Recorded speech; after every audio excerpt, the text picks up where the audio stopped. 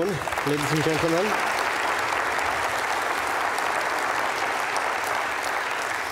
I thank the organizers for this last minute slot. To be able to fill it with a presentation, we needed to convert keynote slides into PowerPoint slides in literally the last minute, which turned out to be a major challenge.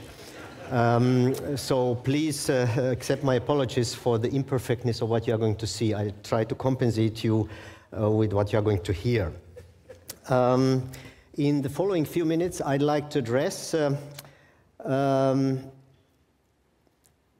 how our capability of tracing the fastest phenomena outside the atomic core,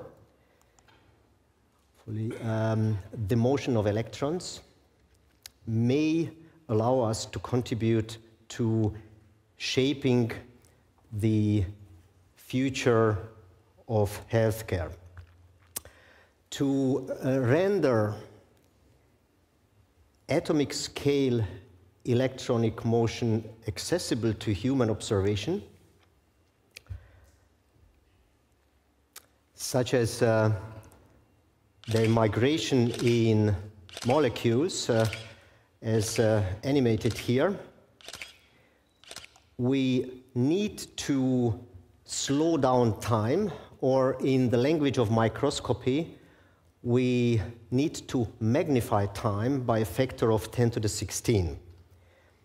Time has indeed been magnified by this very factor in this slow motion replay.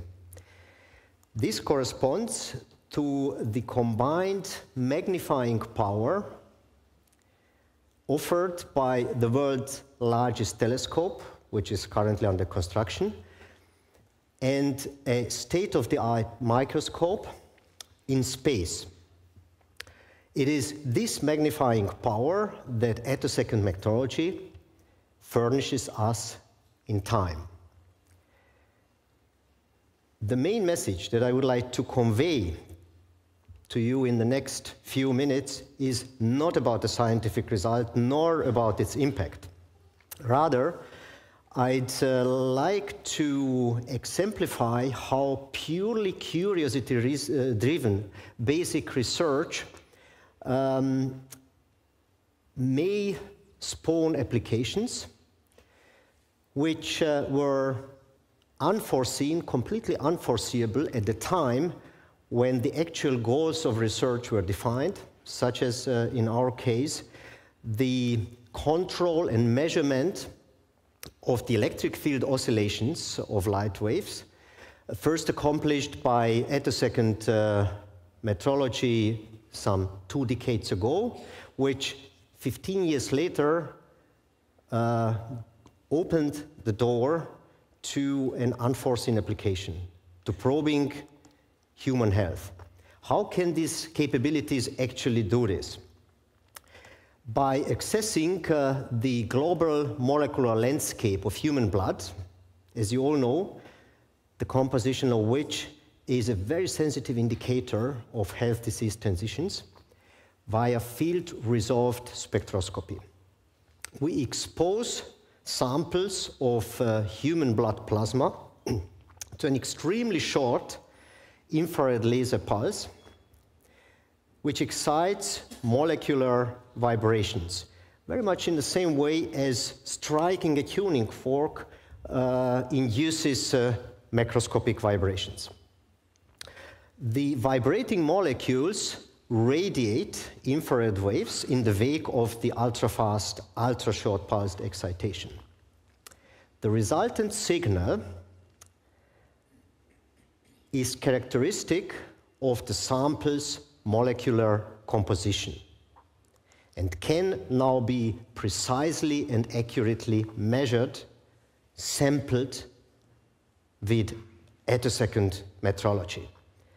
Such an electric field molecular fingerprint changes whenever an emerging chronic condition, such as, for instance, cancer, changes the composition of the sample. The big question then is whether this change causes a measurable signal in this infrared fingerprint, and whether this change is in robust correlation with the condition. We could meanwhile answer this question in the affirmative for 8 cancer entities with classification efficiencies, area under the curve, AUC values for the experts in the audience ranging between 80 and 90%. For case cohorts containing stage 1 to stage 4 samples. Of course, it would be very important to actually do a stage-by-stage classification. We have collected enough samples for this only for lung cancer so far, and that's what I would like to share with you. Here, this slide shows you the electric field molecular fingerprints of nearly 1,000 case control samples for non-small cell lung cancer. And as you see, if we zoom in into temporal domain several hundred femtoseconds after the excitation peak, differences became clearly discernible.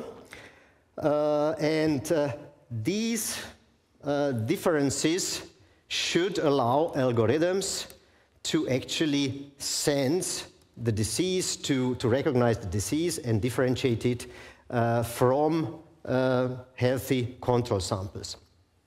That's exactly what we have done, this time stage by stage. And as you can see, the algorithm indeed is able, the trained algorithm is indeed able to recognize non-small cell lung cancer at stage 3, stage 2, and even with some efficiency, stage 1, which is quite promising.